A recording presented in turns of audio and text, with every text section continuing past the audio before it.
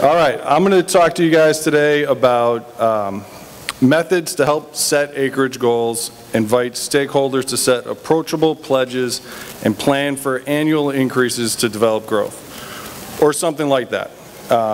We got a room full of brewers, distillers, farmers, bakers, millers, and we all talk in different increments, different volumes, units, pounds, kilograms, barrels, kegs, bushels, hectares. So I think the way everybody talks is a little bit different, and Nicole's given us a tool to combine those into acreage. I think when you look at consumers and retailers, when they can put a customer looking back towards a farm and knowing that these are farm-grown products, it helps us as a Northeast Grainshed set this image and marketability and movement forward in the right direction. So I'll talk a little bit about what Wormtown Brewery, where I come from, has done to do this in our own way. And I think JC's right, we haven't done as much as we can, and it's not the easiest thing to do, but as a group, I think we can come up with methods to do it, and we'll review some of those. So at Wormtown Brewery, we started in 2010, and we made one beer with all local ingredients. We called it Mass Whole with a W. We still make a version of it today, and that was pretty good. We felt really good about ourselves. One of the few days you get done and have a beer and pat yourself on the back. We made a beer with local ingredients. Not bad. The next evolution for us was turning that into a seasonal beer where we made, 4 iterations of it a year, and maybe we used, I don't know, a couple thousand pounds. Not bad. I now know that that's probably about 7/10 of an acre of ground that we used right then, and we felt really good then. And then the next evolution for us was something that some other people have talked about, and we use a percentage of local malt in all of our beers. So back years ago when we decided we were going to do it, we call it a piece of mass in every glass, and our internal goal is about 5%. And as we've grown from a couple thousand barrel brewery up to now over 30,000 barrels, that has some real numbers that go with it. Last year we used over 100,000 pounds of Northeast grain at the brewery. And now we're at this Grainshed, watershed moment, and we want to do more. We think we can do more. So I talked to our brewery team, and we talked about how we were going to, go forward, and we hope the brewery grows, but regardless of what our percentage of growth is, we want to just add to that. So we're going to add 25,000 pounds of Northeast Grainshed grain every year cumulatively, and you tally it up, it should equal in 5 years about 1 million pounds of Northeast Grainshed. So that's what we want to do to move it forward a little bit.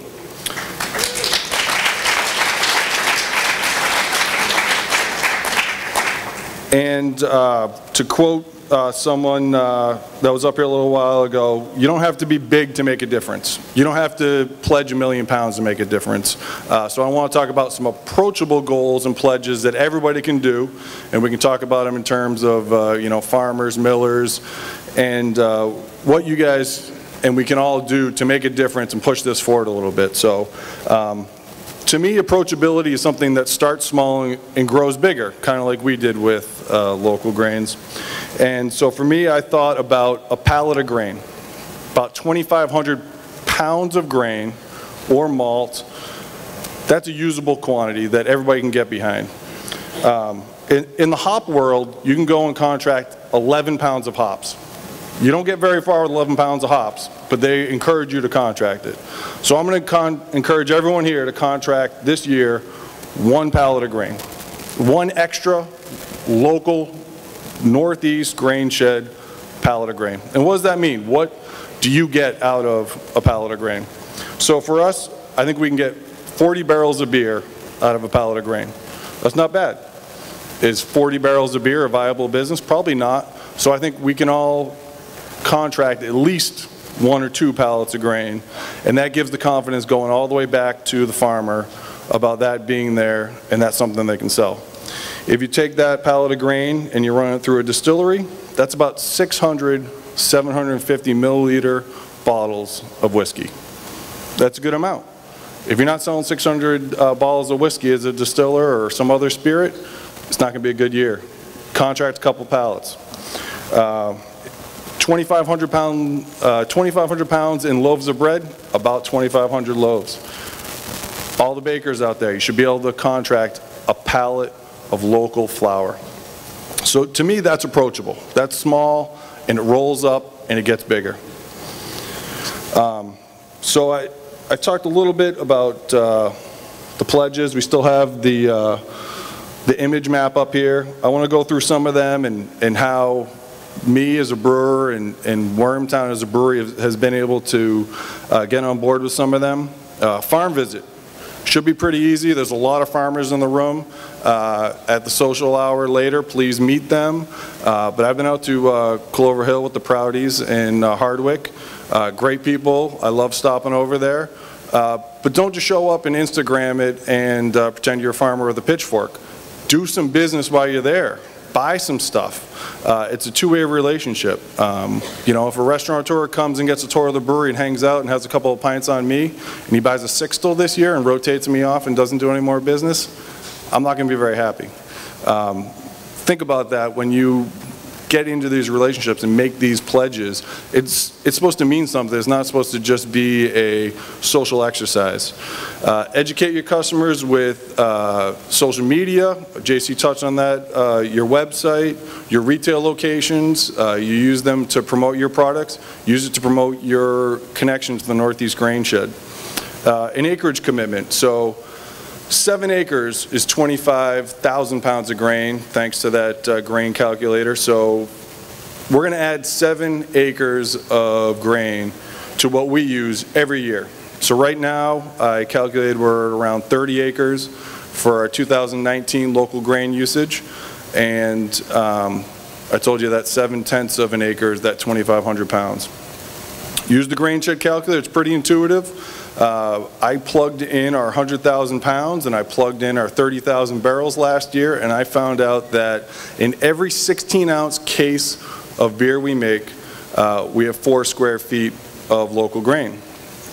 That's across all of our beers. And then when you get into beers like Masshole, which right now is a light American lager at 4%, a 16-ounce can of that has 2 square feet of grain in it. So those are some numbers I didn't know. That's some stuff I can pass on to my customers. Get the Grainshed logo on your labels with beers that use local grains, and I'm sure there's going to be some regulations around using that. The percent commitment. We got a 5% commitment. Some other breweries have higher. I think 100% is a great goal, but it's a lot harder the bigger you are. Malt house visit. Valley Malt's great. Make sure you buy something when you're there. A pallet would be nice.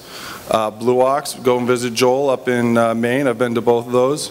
The first flour mill I visited was Farmer Grounds, and they were nice to have us there.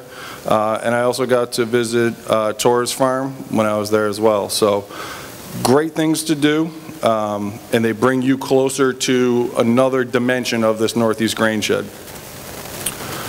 Field day. Cornell was nice enough to have me. They didn't have a choice. But I found out when I was there I was the first brewer to go to the Cornell field day. Shame on all of you New York brewers who never showed up. I went last year again. I was the second brewer to ever show up, after myself the previous year.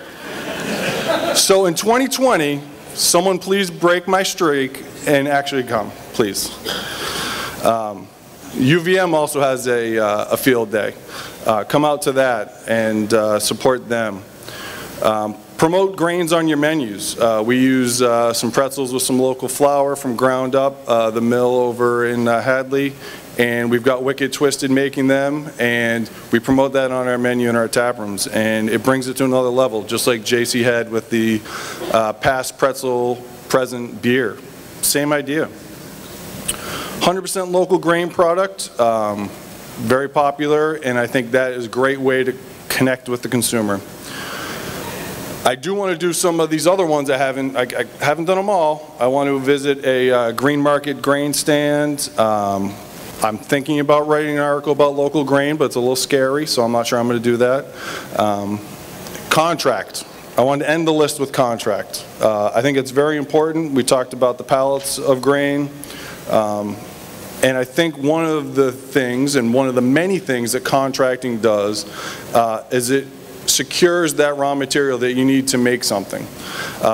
It also locks in a price. For me as a producer, that's important.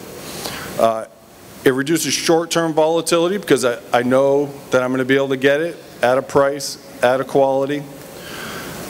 When I go out and market a beer and say I'm using local stuff in it, I feel a lot better if I have a contract on it.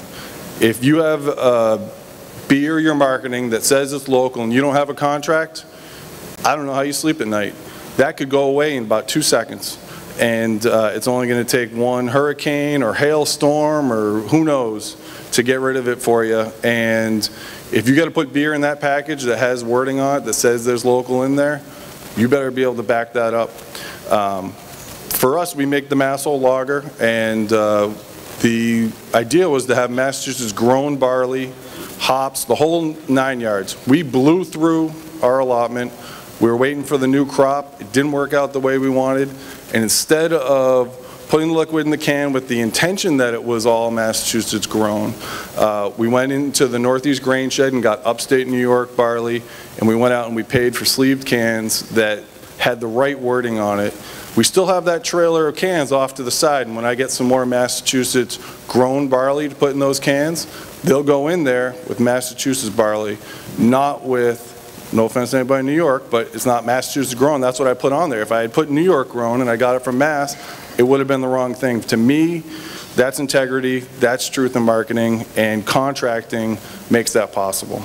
Currently, most of us brewers and bakers can just call up a distributor and order stuff overnight. Commodity, malt, flour, whatever it is. And it's one of the reasons that contracting on this smaller size isn't as prevalent as it should be. But I think we need to start looking more at the hop model, which I know Bart and maybe Jason talked about a little bit earlier. Secure those raw materials. The people that got your back, your miller, your maltster, your farmers, show them you got their back and you're not just going to buy it occasionally when it makes sense to you, that you're going to get a certain amount from them every year. Annual increases. So we all want to grow as a business, and once you contract, that's good. But every business wants to grow. Try to tie your increases to either the percentage that your business is going to grow, or like I just expressed, an actual poundage increase every year, or just take a look at the pledge sheet and add something to it every year. Do a collaboration brew.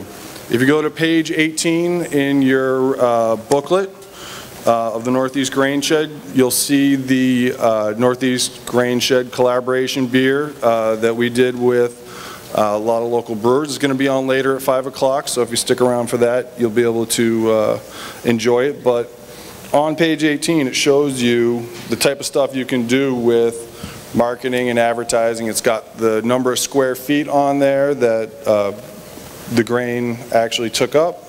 It's got, let me find page 18.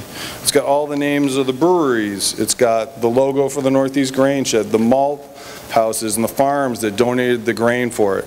And one of the things I'm the most proud of is Wormtown Brewery is going to donate the net proceeds from this 30-barrel batch of beer to the Northeast Grainshed to help their efforts in the coming year. So, yeah. And we'll do another one next year when we do the beer fest. So it's something everybody can get involved in.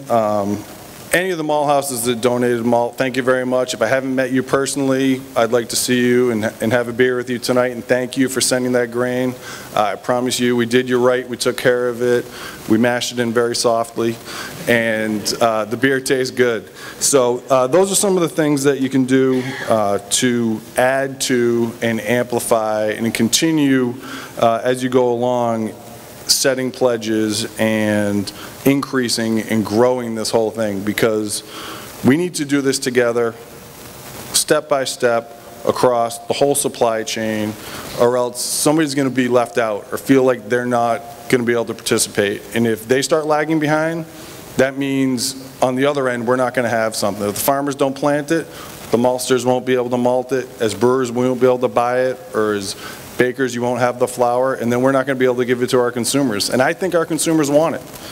And the quality's better, and I like coming to events like this and hanging out with you guys, so let's not let this go away, all right? Thank you.